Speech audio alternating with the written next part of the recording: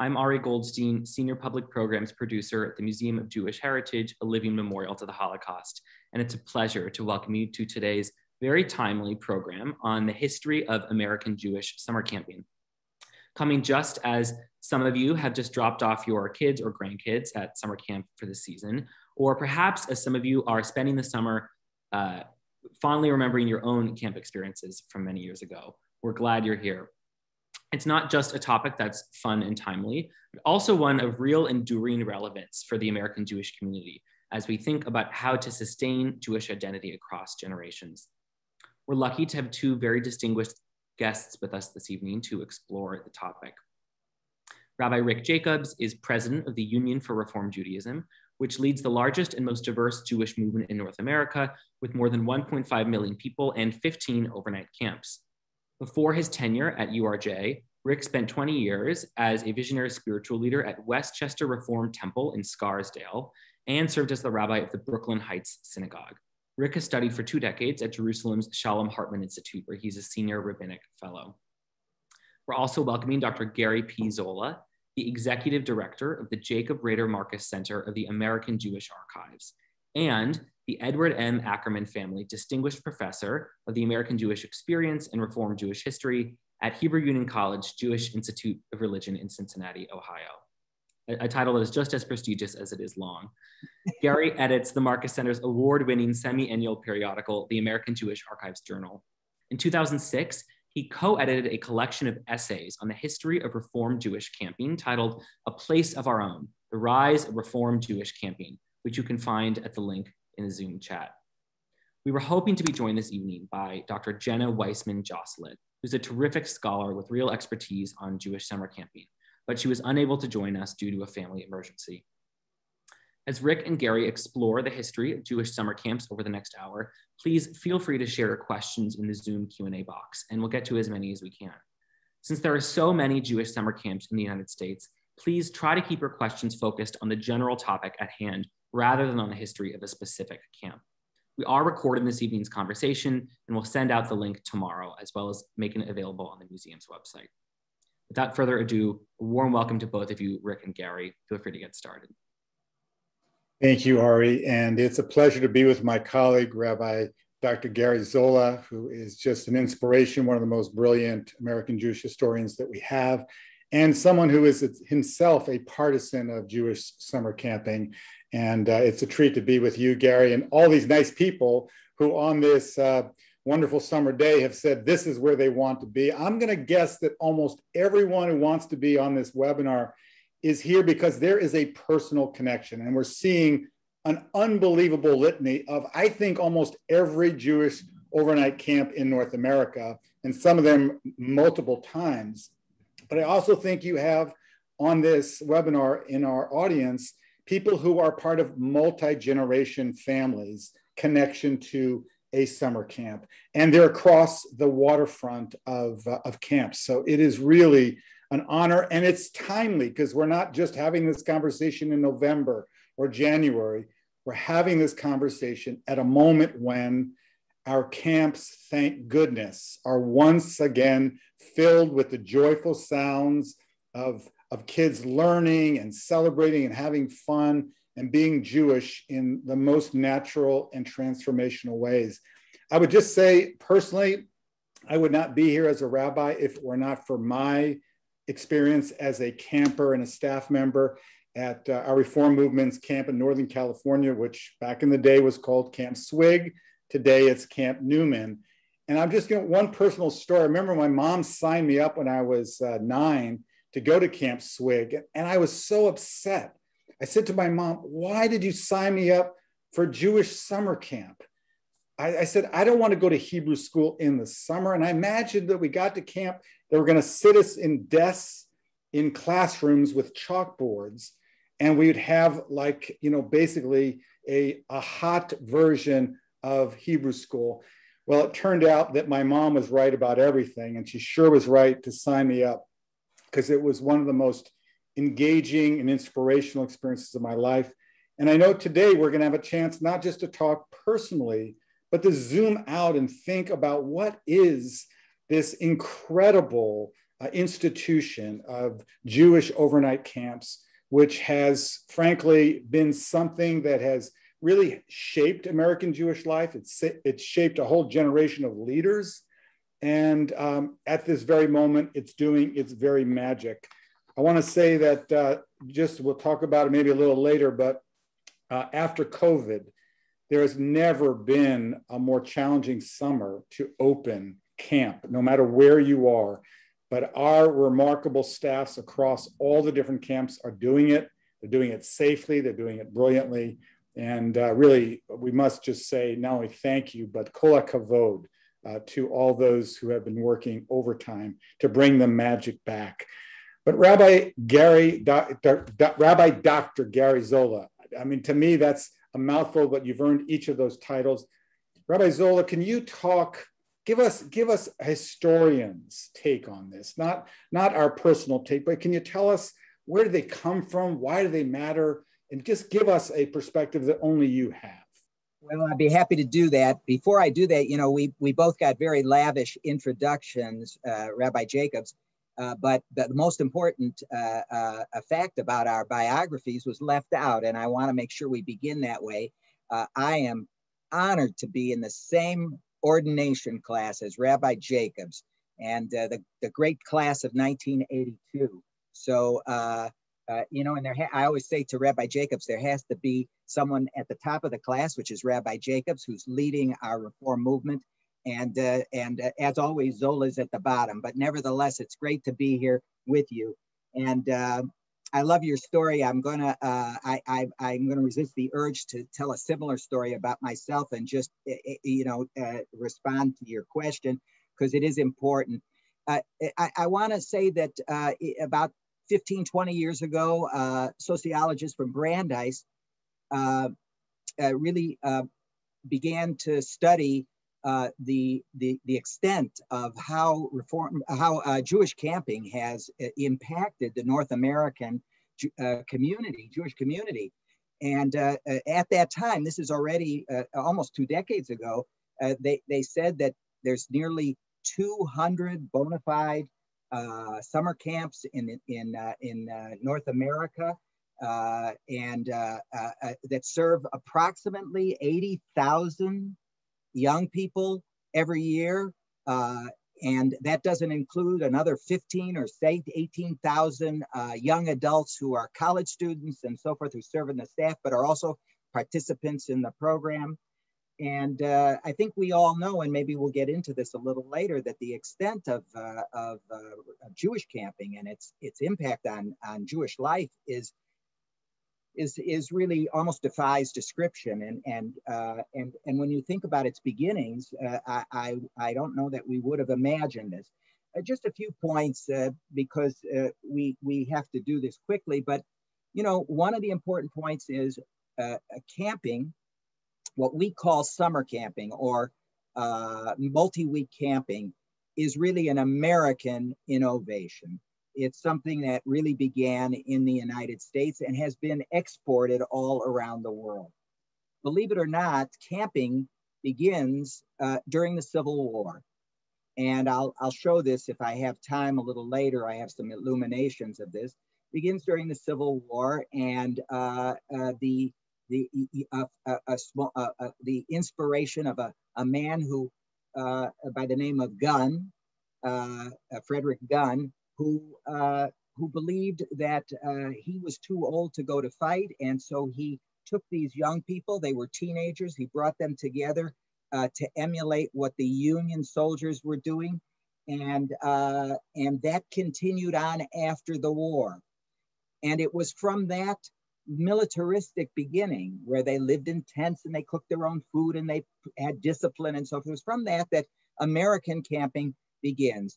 So by the 1870s, we begin to see a new innovation that occurs, and that is the idea of building up character and education. Camps begin this way, and they begin to serve both wealthy clientele and very poor clientele, people who live in the inner cities, and a part of what it was called the fresh air movement. And it's at this time in the 1890s, 1880s, 1890s, that some Jews begin to acquire camps. They begin to purchase camps, and they begin to go into the camping business. But it isn't until the 20th century that what you might call intentionally Jewish camps begin to take shape. And I'll spell this out, a few of the specific leading names. But these are camps that the Jewish community actually begins to organize, different parts of the Jewish community, and they have different purposes. And then the final two steps come after World War I, or perhaps during World War I and right after. One is when the idea of actual Jewish education is infused into the camps, and that begins in the teens of the 20th century, and followed by a whole series of what you might call educational initiatives that take place in camping. And the very last phase is when the religious denominations begin to create their own camps using this idea of educational camping and the educational experience to actually teach the religious experience from the perspective of the specific denomination. And of course, this is the first religious denomination to create such an effort was the conservative movement, which Camp Ramah began about 5 or 6 years before the Reform movement began its camping program. So that's the overview. In other words, to summarize, Rabbi Jacobs, what you really have is an American institution. And as I always teach in my classes, if it's American, it's going to be American Jewish. And so out of this American institution, some of the themes that were a part of the camping movement of America begin to inspire first people to own camps and to run camps. Then Jewish institutions begin to take on the camping idea. And then you begin with the educational initiatives for various ideas, Zionism, Hebrew, and so forth. And finally, you end up with the denominational camps. And the impact that this entire apparatus has had on our Jewish community, I think many people would say it's one of the greatest innovations of American Jewry. And it has been, just like American camping has been exported around the world, so too has Jewish camping been exported around the world. We have similar, what you call American Jewish style camping all over the globe today. Great, very helpful. And I think you already helped us to know some of the diversity of these camps. You know, you talk about the denominational camps. Then there's a whole group that are really Zionist in their organization and in their program. You also have the JCC and the Federation, the community, as you described.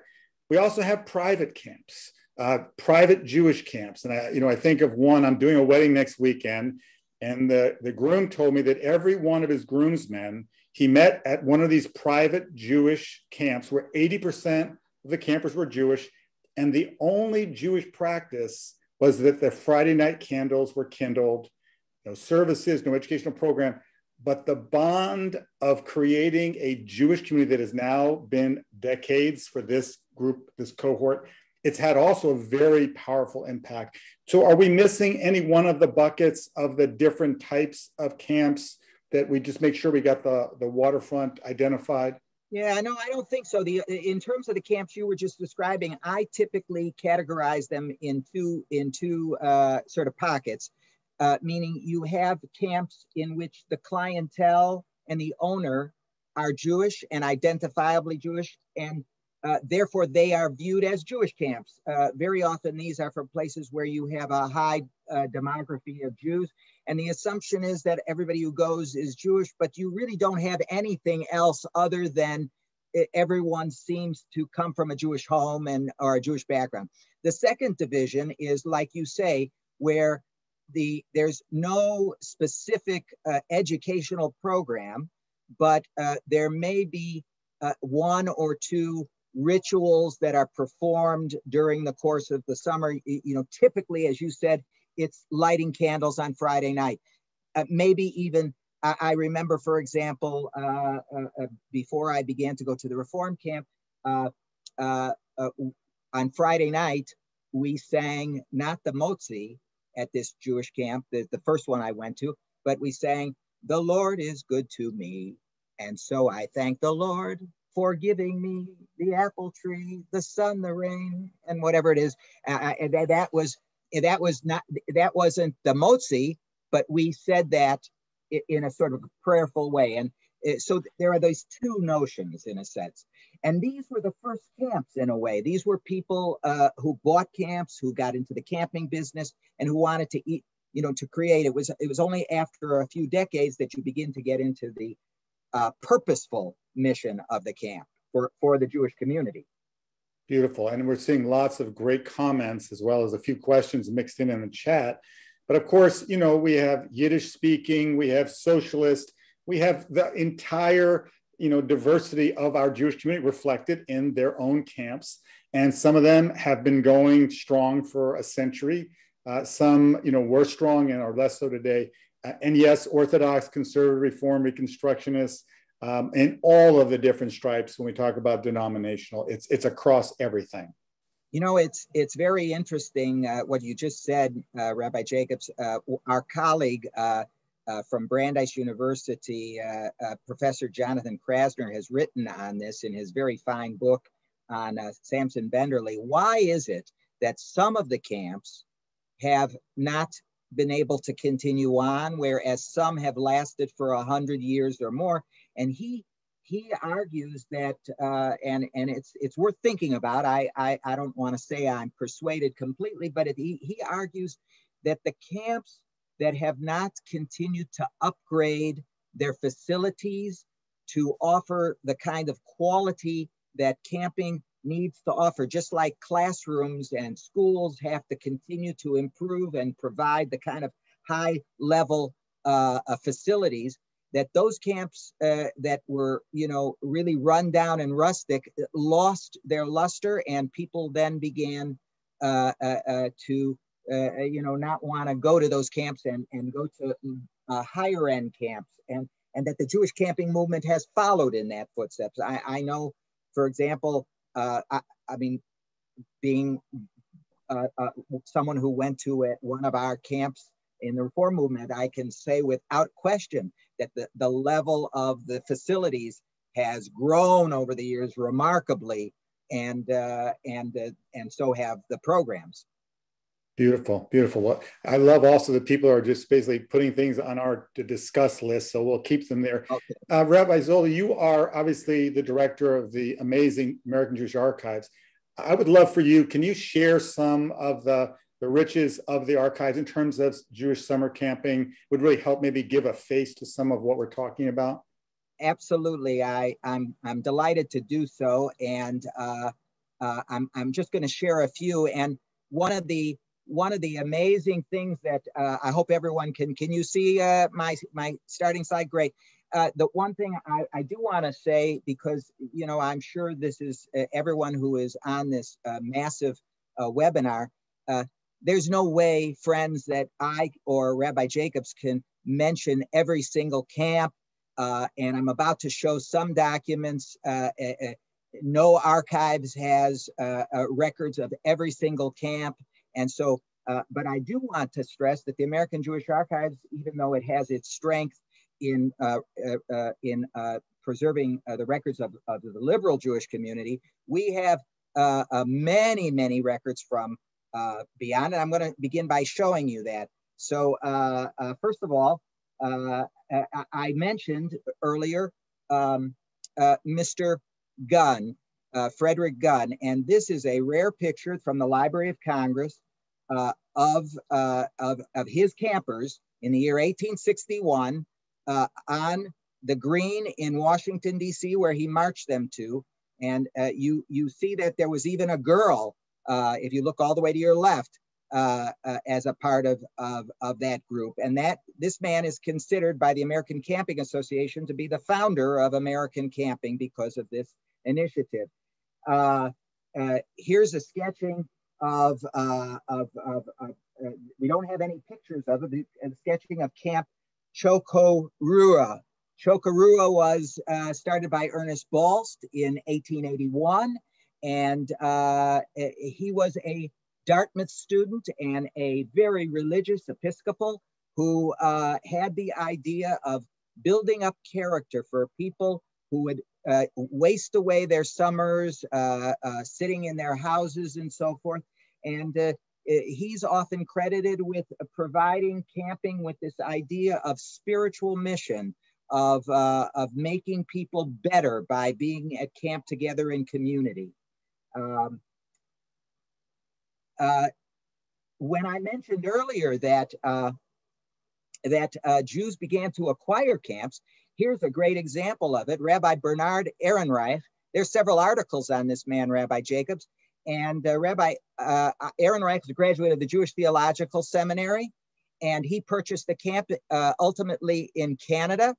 It's a very famous camp and fits that bill you were just describing. It doesn't necessarily have what you would call a Jewish program, but many, if not most of the campers have been Jewish, and there's a certain Jewish flavor to it.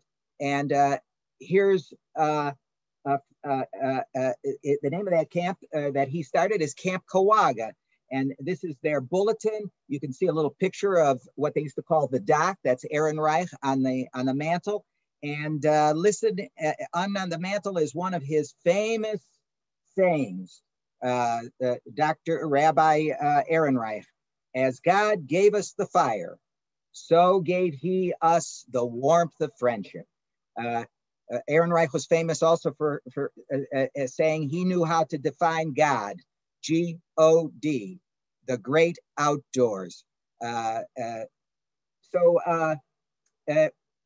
I said that Jewish institutions begin to take root and start their own camps, one of the oldest camps in America, Jewish camps, is Surprise Lake Camp, which still is going on to this day. It was established by the Educational Alliance. Its purpose was to reach out to the immigrants who were sitting in the inner cities and so forth. And that camp has had a distinguished history. I don't have time to go into it, but the whole idea of Native American culture and camps was very, very important in terms of building character. And believe it or not, before we Judaized our camps, many of our camps had this, what we would call Native American culture. And here is Surprise Lake Camp, an Indian pageant from the 1930s. These were Jewish Native Americans, I guess. So you mentioned, and it's very important. Now, these documents that I'm showing you right now, we have at the American Jewish Archives. And I must say, I don't know if she's listening, if she's in the crowd, but a woman who wrote an outstanding volume on the Yiddish camps and on the Yiddish culture in America, Friedel Friedenreich, after she published her book, and I commend it to everyone, she gave a whole collection of her materials to the American Jewish Archives. So if you're looking for materials on Camp Boiberik or Camp Kinderland or some of the socialist camps, we have that material. So you see it here, you know, Far die Kinder, Camp Boiberik. And here is a rare picture from her collection that's at the American Jewish Archives of Camp Boiberik in its very early years. And here's another picture that came from Friedel's collection, Camp Kinderland. Kinderland was a socialist camp and still exists today. It was run by the Arbeiterring. And today it still exists, but not as a Jewish camp, but as a multicultural camp. Here is the Workmen's Circle Camp, a very, they wrote on the picture, impressive flagpole ceremony from the Workmen's Circle Camp. You would begin with flag raising, which is, I remember as a camper, I don't know about you, Rabbi Jacobs, we used to begin with the flag raising. And then you have this is often viewed as the first educational camping experience, the Sedgwin camp in Port Jervis. Sedgwin camps, I saw some people were indicating they grew up at the Sedgwin camps. That's great. Sedgwin camps were started in New York, was out of the Central Jewish Agency in New York, which was aimed at educational purposes, to strengthen educational purposes, and created a camp in 1919, which ran until I believe the 80s or 90s, if I'm not mistaken. And that camp is often viewed as the first attempt to actually teach about Judaism in the new, what you call the, in a creative and experiential educational mode. And we talked about some of the specialty camps. Samson Benderly, the great Jewish educator, started Camp Achva in 1927, which was a Hebrew-speaking camp and a Zionist camp. And there were so many of those. I know some of the people are going to want me to talk about Camp Modin and so forth. Here's a photo of a baseball game with, you can see in the background, they've got it all, Kadur Basis, they've got all the Hebrew spelled out in the background. And finally, we get to the denominational camps. And this is a picture from the first summer of Camp Ramah in Conover, Wisconsin. And there's a whole history of Ramah. Thank God there's a volume on it. And I could talk about it, but I know we're short of time. So I'm just going to finish up with, of course, the crowd will forgive me. How could we have the president of the Union for Reform Judaism here? I have to talk about the Reform Movement's camps. The first camp established in 1952 was Conomowoc, in Conomowoc, Wisconsin. And here I am showing you, Rick, something I don't know if you've ever seen, because it's not only photos that are important, it's documents. You're looking at a picture that Rabbi, your predecessor, Rabbi Eisendrath, wrote to Johann Ackerman. Ackerman was a Chicago layperson. He was a manufacturer of auto parts, and he was very active in the Chicago region, and he was key lay leader to establishing the camp with the Chicago rabbis. And once the Chicago rabbis had purchased the camp, there was a deal that was worked out, and the union became the owner of the camp. And I'm just going to blow up for the audience this one paragraph that Rabbi Eisendrath writes that's so moving to me. He says, "I cannot tell you what a tremendous thrill I received when I read your letter and I held in my hand the actual certificate of ownership in the first Union Institute of the UAHC ever to be officially and actually established." And then I go to the second paragraph, Rick, because it says, "This is indeed a historic document which is going to be photostated and forwarded to the American Jewish Archives." So this is how we are connected. This is the famous ark that the first campers built at that camp. And this is from one of the early brochures. You can see that we play. You see the canoe and one of the buildings in the background. People reading Torah. These are all from early brochures advertising the camp. I said earlier, Rabbi Zalman Schachter Shalomi came to the camp. There he is. We have documentary evidence. That's from our collection in Cincinnati, and he spoke to the campers. He was still wearing his Hasidic garb in those days. And of course, we could talk about, and we'll probably talk about, the tremendous impact that camping music, camping prayer has had on our entire religious life around the world. And Debbie Friedman, of course, launched that from our camp in Wisconsin. The last few things I'll show, I'm almost done, is you mentioned, Rabbi Jacobs, you were the head of the Hebrew-speaking program at the second camp in Camp Swig in California, in Saratoga. And this is a newspaper from 1968. People can see it says, Kol HaHalutz, the voice of the pioneer camp. This was the Hebrew-speaking camp in Wisconsin at Union Institute. In 1968, Rabbi Jacobs, is when Gary Zola was a Halutzim member. And this is from the Eton. If you look down at the bottom, those of you who read Hebrew, you'll see it says Gershon. And since we were in Israel together, Rabbi Jacobs knows that's my Hebrew name, Gershon. And this is the 10 commandments for the Madrich and for the camper. It's, you can see my humor, which falls flat in the Hebrew, but one day I'll probably do a shiur on that, a lesson on that. The last two things I want to show you is this is a picture that means a lot. I'm going to ask Rabbi Jacobs to talk about this picture right now. Wow, it's an amazing moment. That's actually this summer at Camp Swig when Avital Sharansky, she was on the cover of Time magazine. Her husband, Natan, was in prison in the Soviet Union, and she came to our camp. And I had just come back from my junior year at Hebrew University, and she was going to speak in English. She got up in front of 500 campers and staff and all kinds of journalists, and she began speaking in Hebrew. And the director of the camp motioned to me, like, get up there, Jacobs, and start translating. And to be honest, you know, the Hebrew was not hard to translate. The emotion was impossible. This woman said her first words were, my husband is in prison because he can't do what all of you can do today and tomorrow here at camp, speak Hebrew and freely practice your Judaism. I tell you that because, you know, it's one of those moments that really helped to shape me, but it shaped all those. I know I saw in the list, Peretz will present, who's here, all of us who remember that it was one of those shaping experiences. So I must say to you, Dr. Zola, thank you for this incredible history lesson. Can we dig down in a couple of key areas?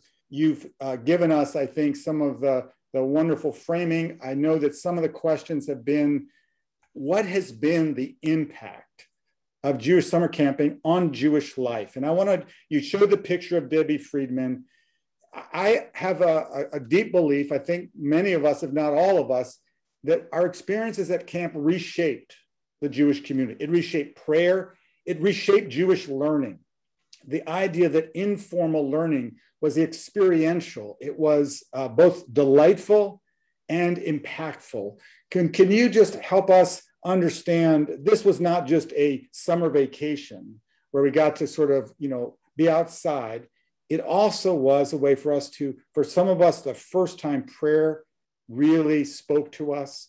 And we brought those experiences back. And I think our rabbis must have been unhappy when many of us came in and said, this is not what we want. We need the music and the spirit and the creativity. We also need to go outside and, you know, smell the trees and the beauty of nature. But I do believe that this experience, including, there's one comment from a colleague who said that Dr. Marcus, your mentor and the mentor of all of us who love Jewish life in America, said that the summer camps redeemed Reform Judaism from itself. I don't know if that's an exact quote, but it was put in the chat. Just speak to the impact. And again, not just in Reform, but in conservative and in Orthodox and in the Zionist camps. How did they reshape how we live as Jews? I'm going to do that. I just want to make sure that we took down, did I take down the images? Okay, yes, great. Yes, and we love them. Thank you. My pleasure.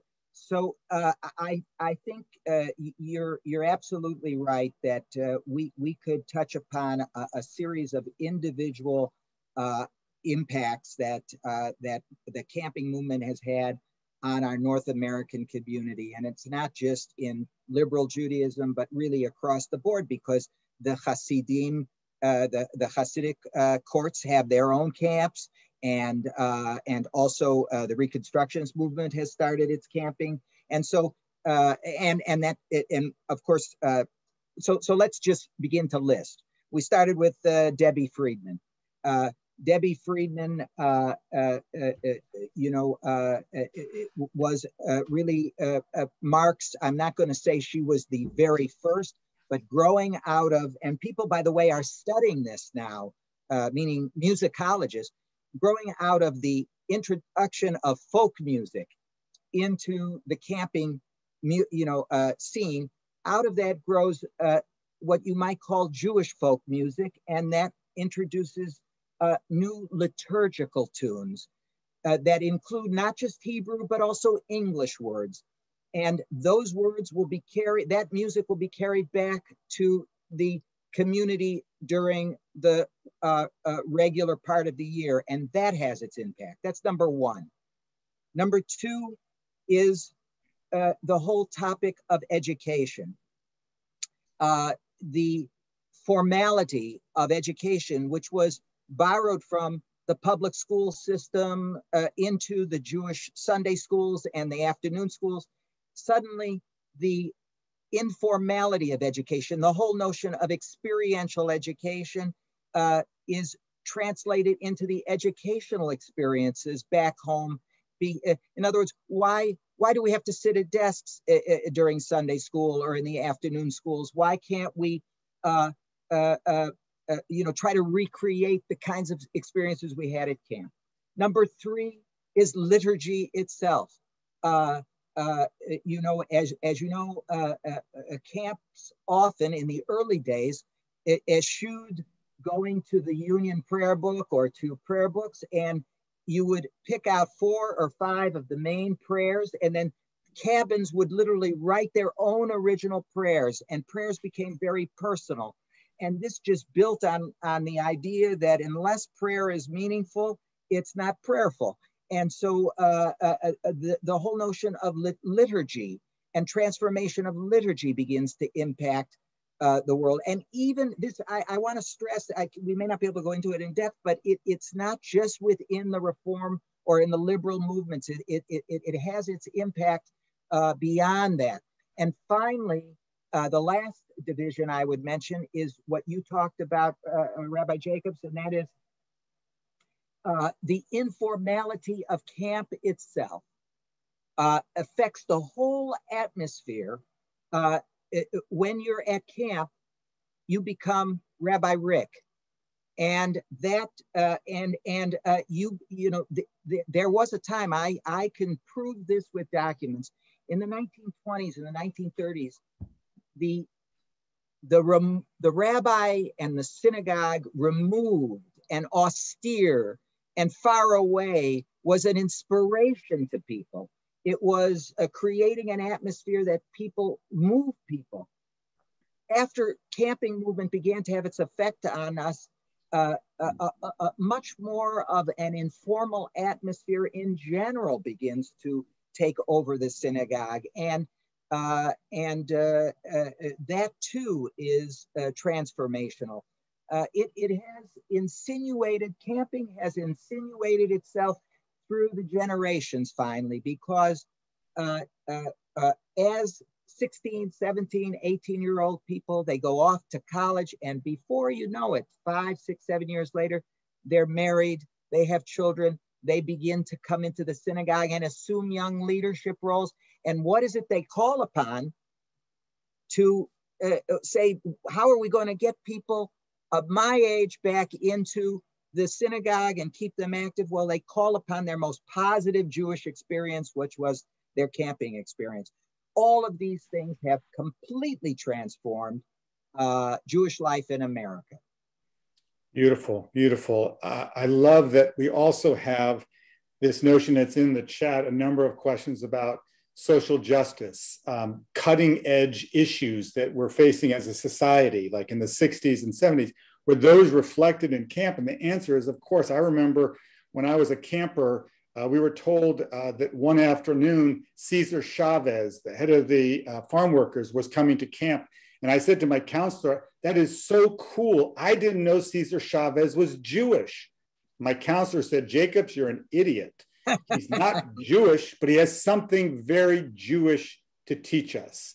And that was about having justice be in everything that we do, and in particular, the way that workers are treated. So I just think, how does camp in many ways help us across all of these different areas address very challenging issues in society, but camp actually found a way probably more easily and naturally to address some of these. Is that reflected across? Well, you're touching on something very important. First of all, you're right. There were very often major personalities who for some reason knew a rabbi or for some reason was willing to come to camp. But you mentioned Cesar Chavez. I remember when I was a camper, there was the whole issue of what kinds of grapes we were going to be eating at camp. So in other words, it goes beyond just that an important person like Elie Wiesel, who, and by the way, Elie Wiesel did come to camps, various camps during the course of his lifetime. It was also, you know, how social action was played out in the camps. But here's something very important that I discovered when we were writing the book on Reform Jewish camping. You know, in the 50s and in the 40s, not every one in the Reform movement was a Zionist. And what we learned in researching the programs of the early Reform camps is that the camps were able to bypass that. Zionism in the camps was, and of course of the young state of Israel, was very easily done. And that's another, in other words, things that are young and are free don't necessarily have to carry on the issues. You know, synagogues and their rabbis, they had their approaches to Zionism, but the camps were new. And so introducing the young people to the state of Israel, the fledgling state of Israel, the camps played a very important role in that. And then, as you know, before too long, in the 50s already, you begin to have trips to Israel, Nifty and Israel, and then you have the program of Shlichut, where we bring Israelis to the camp, and then there have been programs, of course, where Americans go to Israel and so forth. So all of this, you're right, is part of the social, part of that social action realm of the camps. Thank you. I just want one note about the shlichim, the Jewish emissaries. One of my very honored roles is I serve on the board of the Jewish Agency for Israel, and we have currently 300 shlichim in our camps. There are about 1,300, I believe, spread out at camps all over North America. And amazingly, I remember Natan Sharansky said, "Rick, you should say thank you more that we send you these remarkable young people." I said, we can't thank you enough. They bring a love of Israel, implant it within our youth powerfully. I said, "But Natan, you should thank me." He said, "Why am I thanking you? You accept a gift from us?" I said, "No, because many of those shlichim had their first positive experience in prayer and in Shabbat and in a Judaism that they did not know. And many of them go back to Israel and found their own congregations and bring the freedom and the creativity that they experienced at camp." So I think the shlichim and the mutual strengthening of our communities is something very powerful. You know, in light of all of the anti-Semitism that we so painfully are seeing, there's a question in the chat, particularly for you, our historian, Dr. Zola. The question is, was part of the flourishing of American Jewish summer camps a reaction to not being welcomed at Gentile camps? Was it really also that we wanted perhaps to go to other types of institutions and they were closed to us, like maybe some of the country clubs and other institutions? How much did that factor into the growth and flourishing of this wonderful movement that we're celebrating today?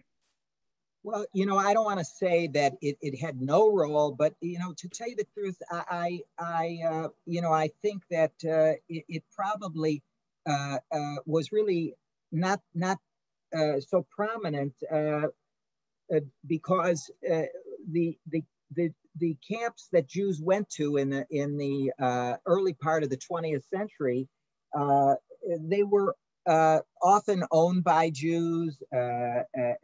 These are people who, you know, sometimes, for example, the camps were initiated for the purpose of helping the Jewish community or helping Jewish citizens.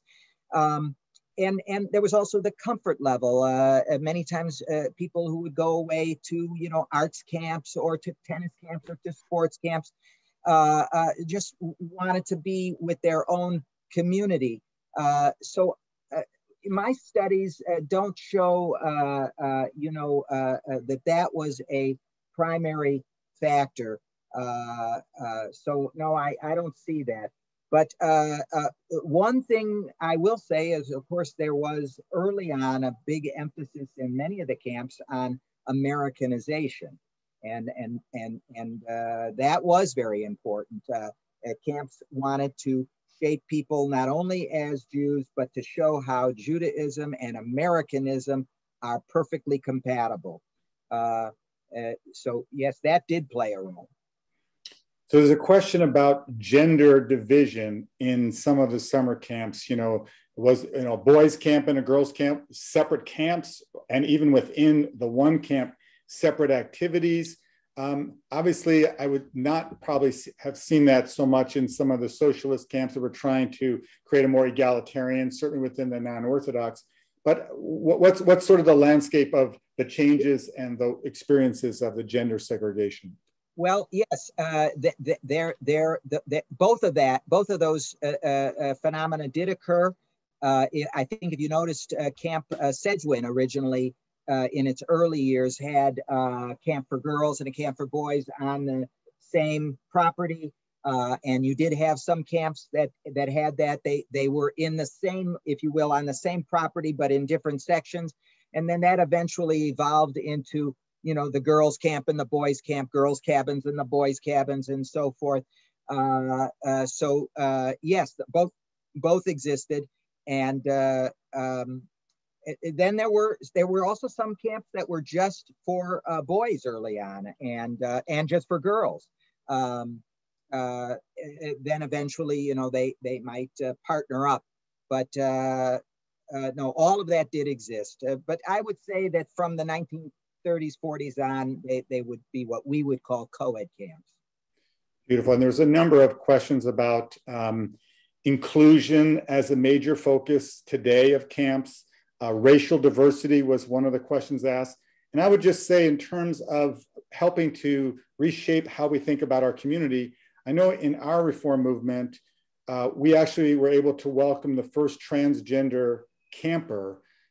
That was really a real stretching of the entire community in terms of the parents and the camp staff.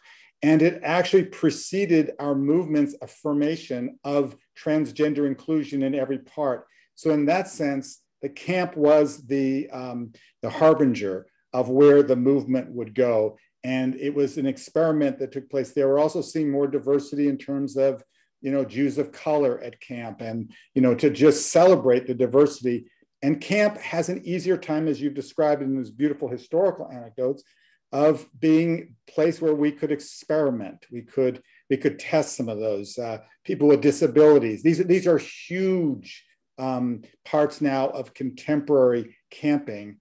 And even the sort of the specialty camp, the camp that's about sports, Jewish and sports, Jewish and science and technology, Jewish and arts, that, to really also address the current spiritual and actual marketplace. People like more specialized things where they could grow their Jewish understanding, but also some of the other things that their children are embracing and learning from. So we're actually seeing, I think, a very fluid, exciting renewal, reimagination, and camps not just doing it the way they've done it for a century, but charting new territory. Do we see some things? I know it's not history until it's yesterday, but just what do we see in terms of some of the more recent trends that you've been able to see and notice? Well, one thing following up on what you said, Rabbi, is that the making our camps available, you were talking about, for example, some of the contemporary opening up and inclusive efforts, but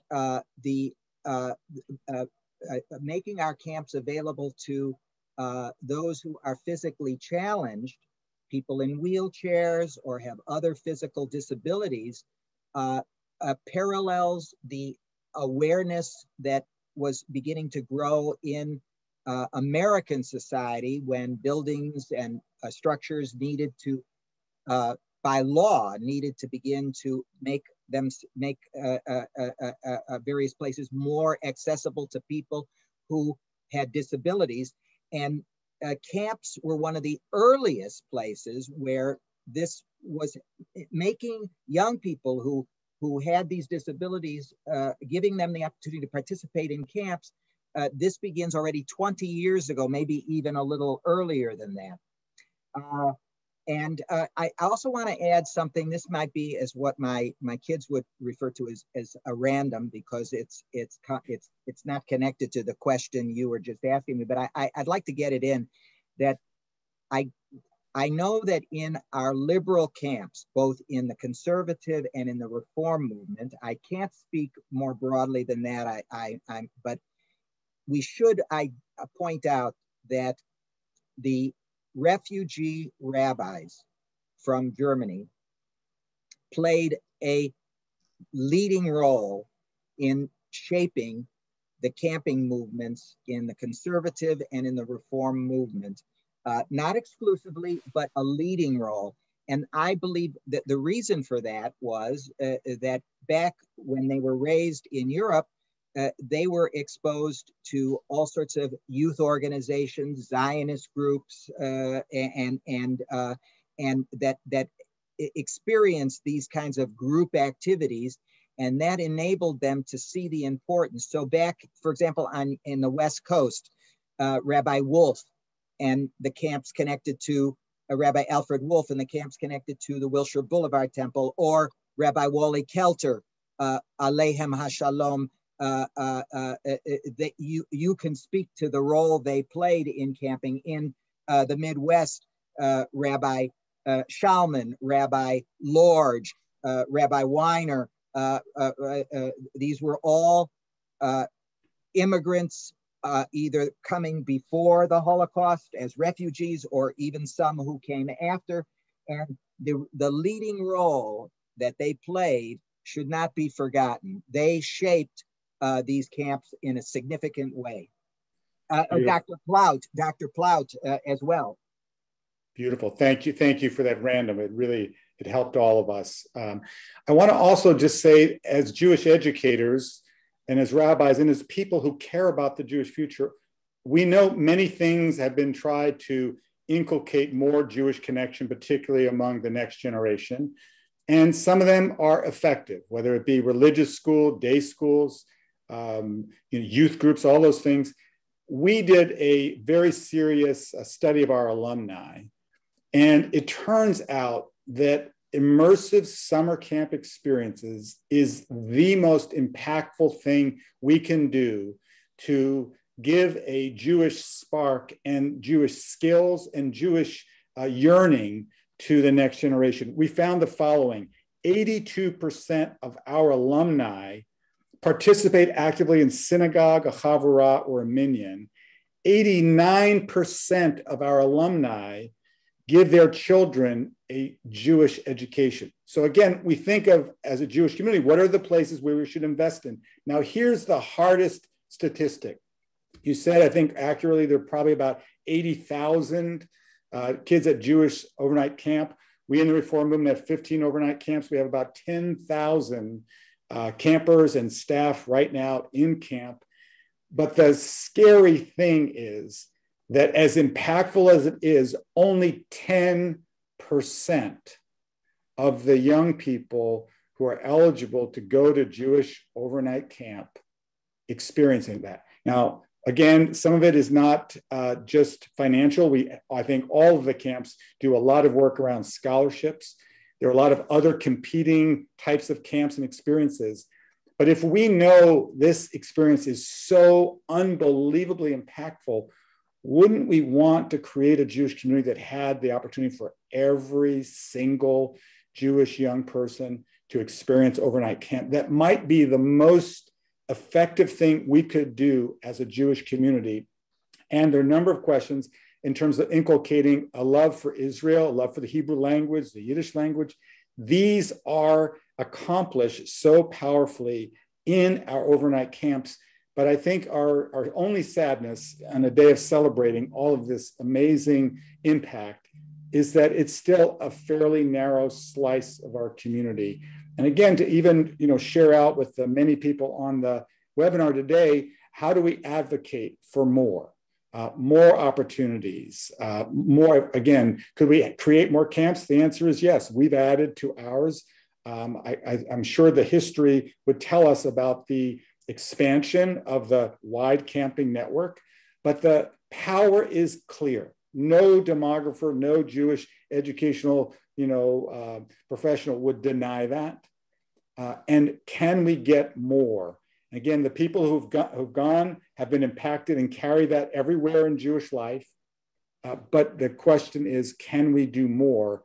And I think maybe that's one of our last questions to just kind of close on, and specifically thinking about this summer with COVID, having to test our campers. I know people say, well, aren't everyone who walks into camp this summer vaccinated? Well, the answer is we've got kids. Come on, we can't have 8-year-olds who are not being vaccinated. So we have created, as have all of the camps, the JCC camps, the Ramah, the NCSY, all the Orthodox camps. We've created in the private camps a safe way to be at camp. We've adapted to something that's been so unbelievably devastating, but we've done it.